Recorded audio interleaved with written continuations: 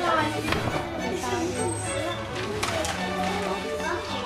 morning to AB.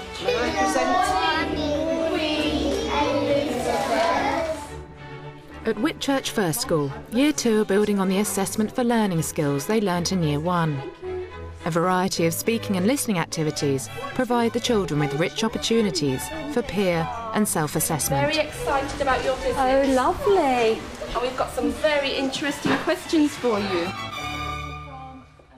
This morning, when I dressed up as the Queen, it was fantastic. I was very pleased. It actually creates a real buzz in the classroom because the children are becoming engaged. They're not sitting back, they're not getting bored or listless.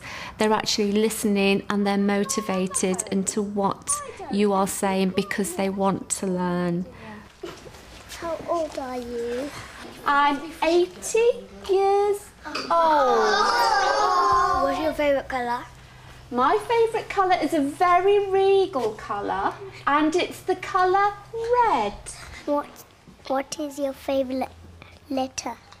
The letter E and the letter R. For Elizabeth Regina, which means that I am the Queen. Do you like doing a job? I enjoy being the Queen. I like to go to different countries. What I was really looking for in a speaking and listening role was for the children to ask higher order thinking questions. Do you enjoy your job? Which actually required a lot more thought into me answering that question. What's your favourite flower? My favourite flower is a rose. It is a very English flower. Any more questions? They ask a lot of questions, this class, don't they? Lots of useful information. What's your favourite food? My favourite food is roast goose, followed by ice cream and jelly. Disgusting. Will they be doing some work afterwards? Oh yes, Your Majesty. That's why we wanted to find out so much interesting information. In this school, the associate staff or the teaching partners work completely collaboratively with the teacher. They'll be working with a group of children, they'll be working with individual children, and they will be assessing too. So we do expect actually all of the staff to take part in assessment for learning in the same way and have a common understanding of what it means. Right, Ugbad, give Sophie her first instruction. First, Colour. the apple, dark green. Well done for remembering to tell her dark. She might have done it light. Right, Ugbad, she's ready for the next fruit. Which fruit are you going to tell her to colour now? Strawberry. The strawberry. Where is the strawberry? Is it above the orange? So where is it? Can you remember what it's called when something is down here? It is Under. Well done. Under the... Orange. Well done. What colour does she need to colour the strawberry? Red. Red. Is she colouring all the strawberry red?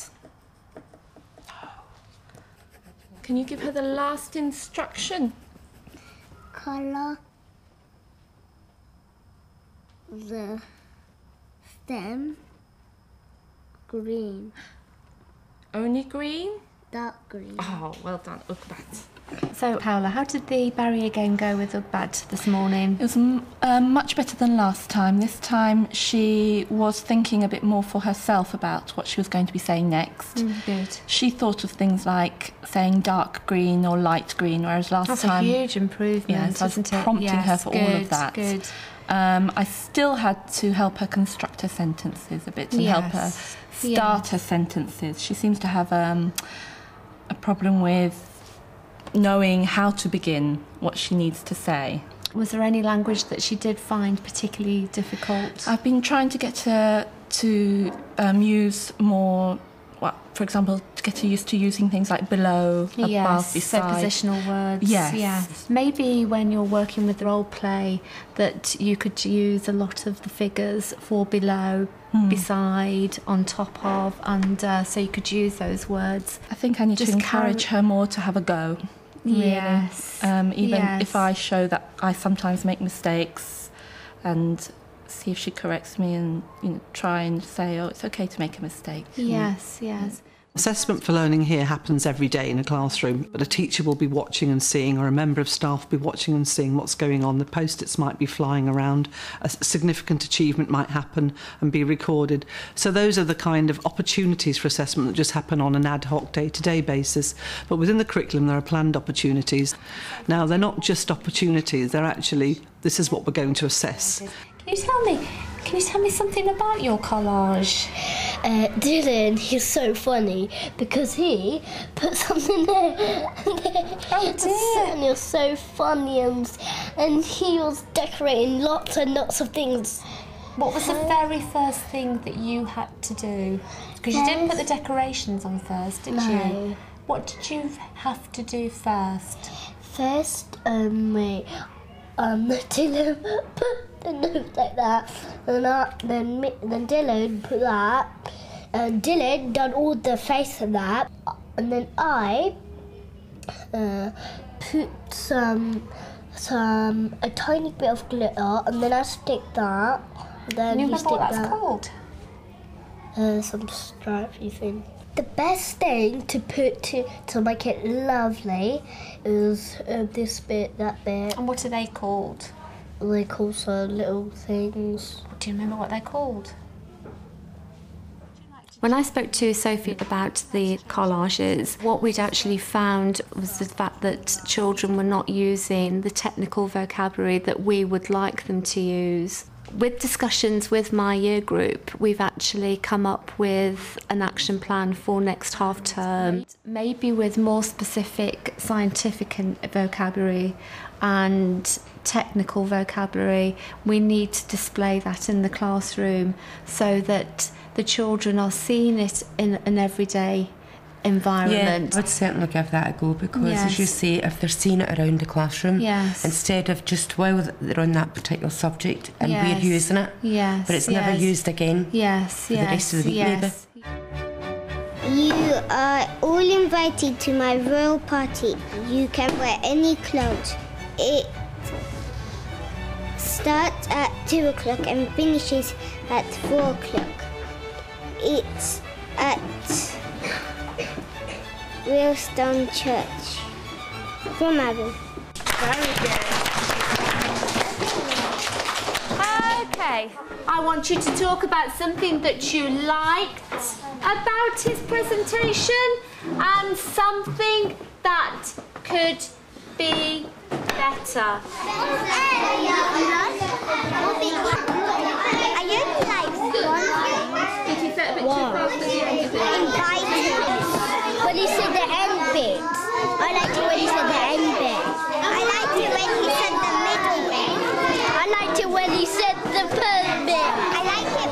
Okay, well done. I'm going to ask anybody who's got their hands up. We're going to have hands down. And I'm going to ask Hinal, what were you talking about? I like that in the beginning he put a loud voice in it. Okay. Was there something that you think he could have done better? He couldn't have put a bit of regal in it. A bit more and rich voice. So he could have used a richer voice and a more regal voice. Like who? Like the Queen right now. Well done. Alex and Nathan, what were you talking about? We were talking about what we liked at the beginning. We liked when he said you can wear any clothes. He said it really loud. He said it really loudly. Was there something that you think he could have made better? What could he have made better? He could have made it put more writing in the beginning. Oh, well done. Some really good ideas there. I wanted to give the children an opportunity to assess each other.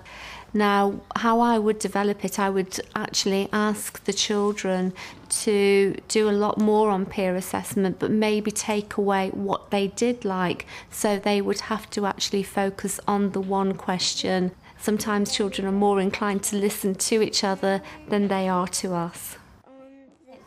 Rowena, did you find any information about the Queen that you could use in your writing?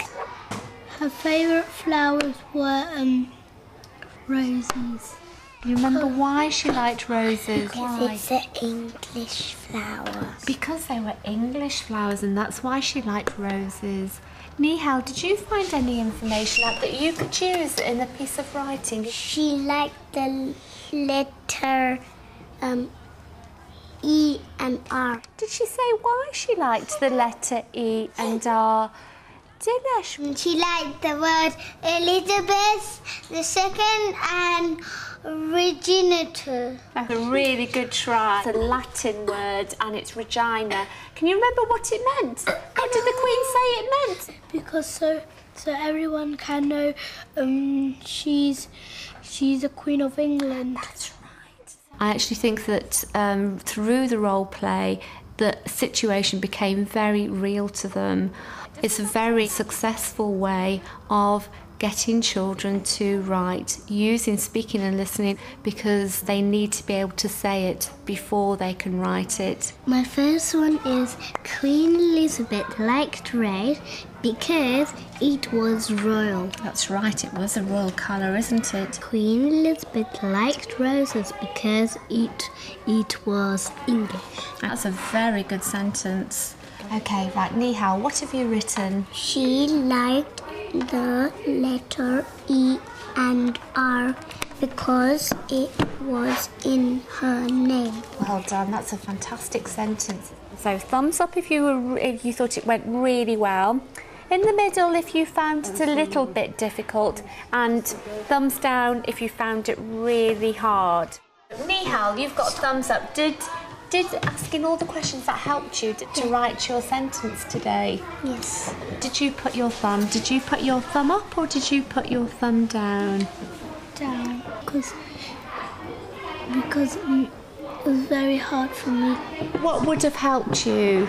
To put it on the whiteboard. So if we'd have put some words on the whiteboard for you, that would have made it easier for you to write your sentence? Yeah.